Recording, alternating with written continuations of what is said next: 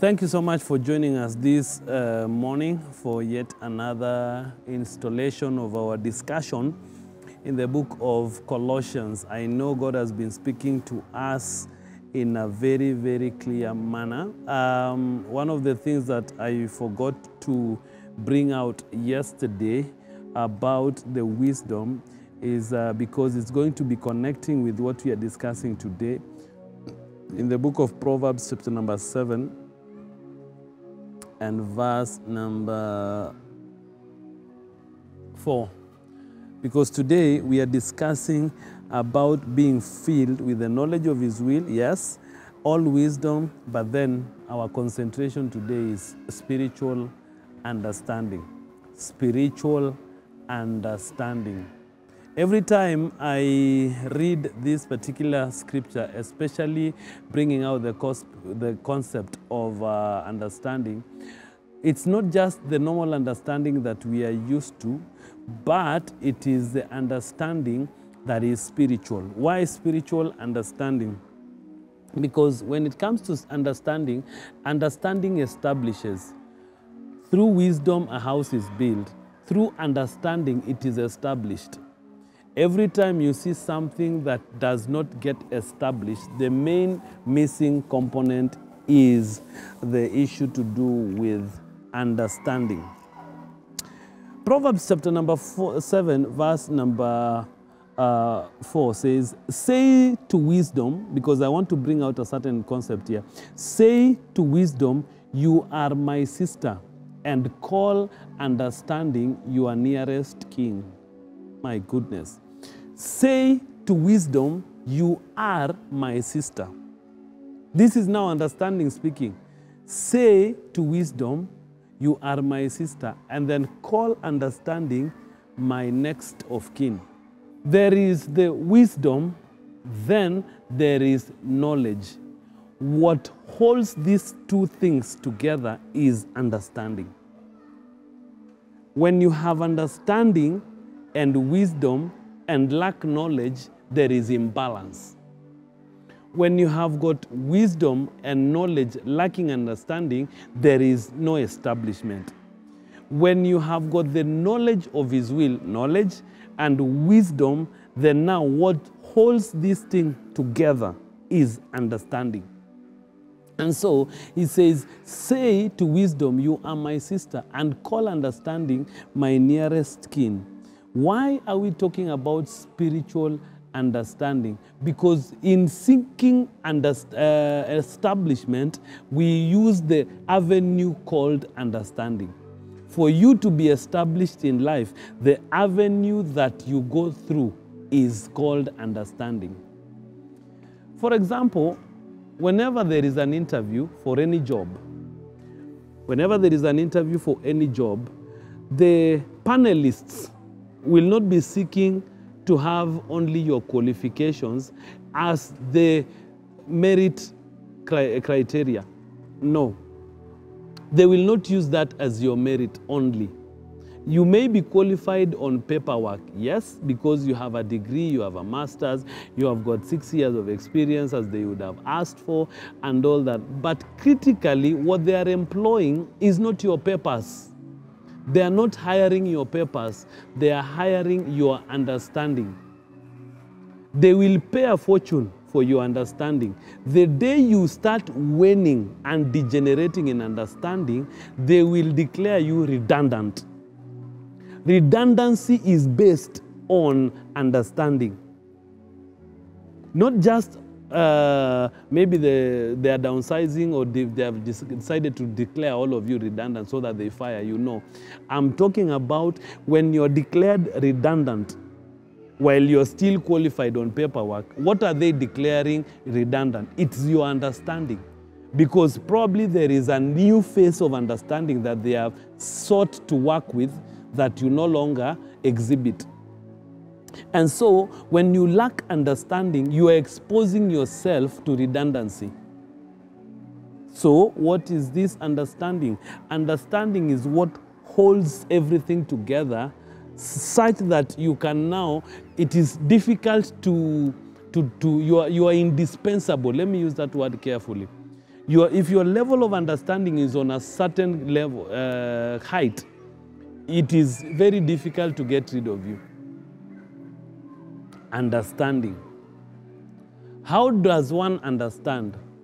Research, study. Daniel is a perfect example of a man possessing certain depth of understanding. He comes into a certain political dispensation and governance.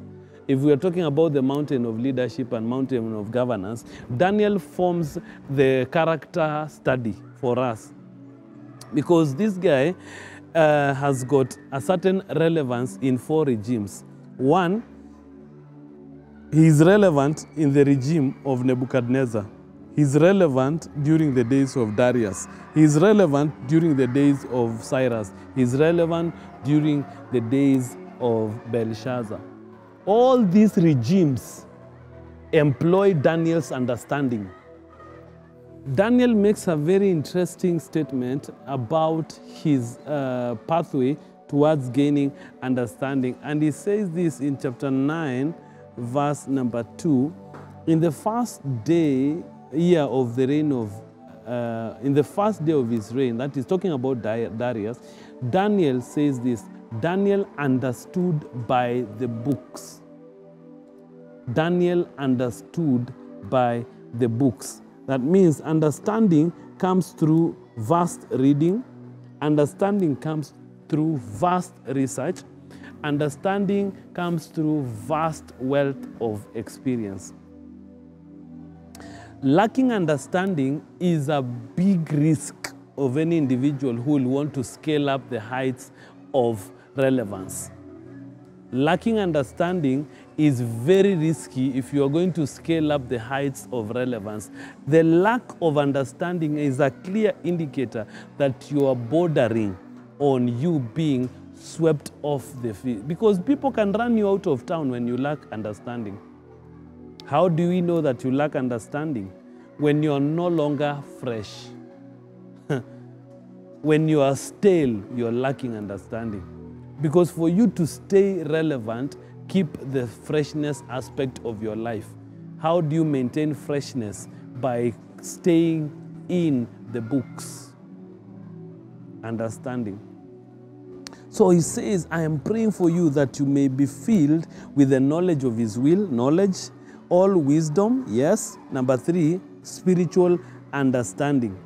These 3 things will attract a certain outcome. Now, this is where we are going to verse 10. These 3 things will attract certain behavioral patterns and response mechanism. The first one is that it says that you may walk worthy of the Lord. That you may walk worthy of the Lord. You may walk worthy of the Lord.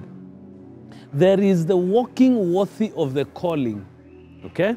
There is walking worthy of the calling. In other words, you have esteemed the purpose for which you have been arrested for, and you are walking and living to the expectation of that particular call.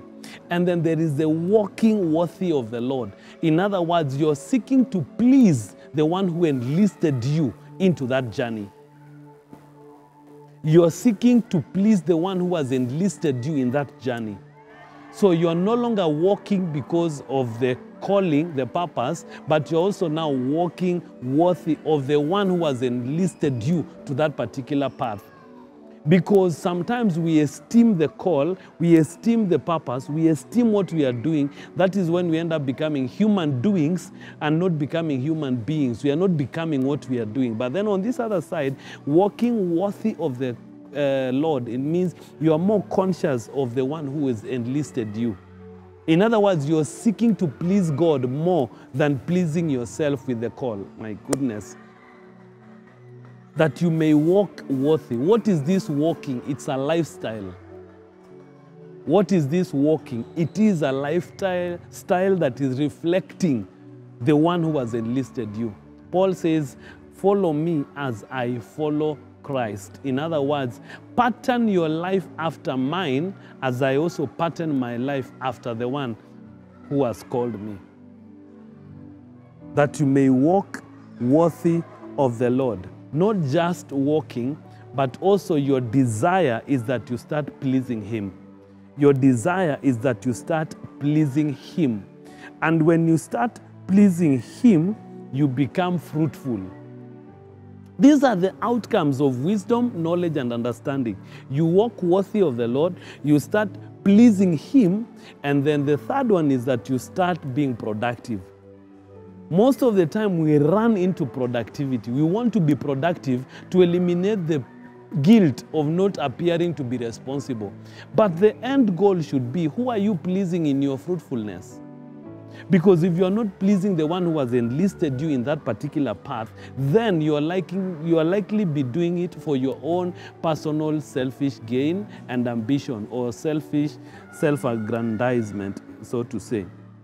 That you may walk worthy of the Lord, fully pleasing him, being fruitful in every good work. There are people who are fruitful in bad work. But on this one, you should be fruitful in every good work. Whenever there is an interplay of wisdom, knowledge, and understanding, you walk worthy of the Lord, you please the Lord, you become productive, fully productive in every good work, and then you start increasing in the knowledge of God. You see now, knowledge is now upgrading itself. It was not just knowledge, the insightful aspect, it is now knowledge of God. The experiential understanding of who God is. Who do men say that I am? Peter receives this consciousness messianically, that he says, you are the Messiah, you are the Christ. And it's like, flesh and blood did not reveal that to you.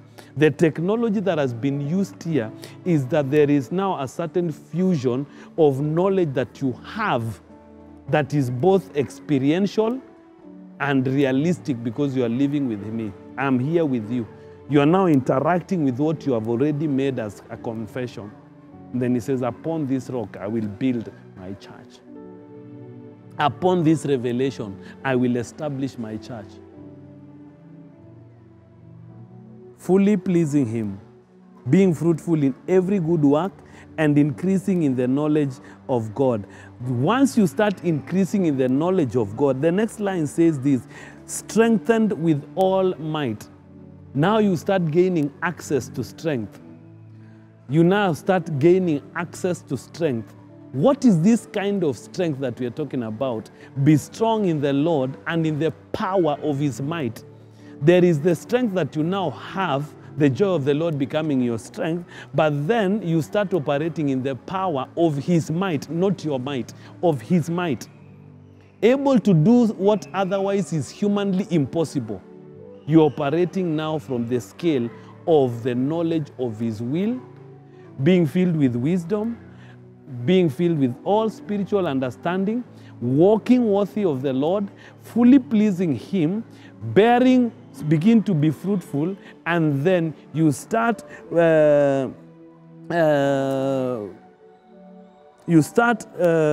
increasing in the knowledge of God, and then strengthen with all might according to his glorious power. According to his glorious power. This is one of the most interesting studies that you can ever have, the book of Colossians. I pray that you will begin seeing the manifestation of all these three things in your life, and then you will start now walking worthy of the Lord, pleasing him, being strengthened with all might, increasing in the knowledge of God. Eternal Father, we thank you because you have given us this as our heritage. Release the kind of grace that helps us walk with this kind of reality in our lives here on earth, as we anticipate the second coming of our Lord Jesus Christ. We thank you, Lord, and we bless you in Jesus' name. See you again tomorrow as we continue with this particular discussion.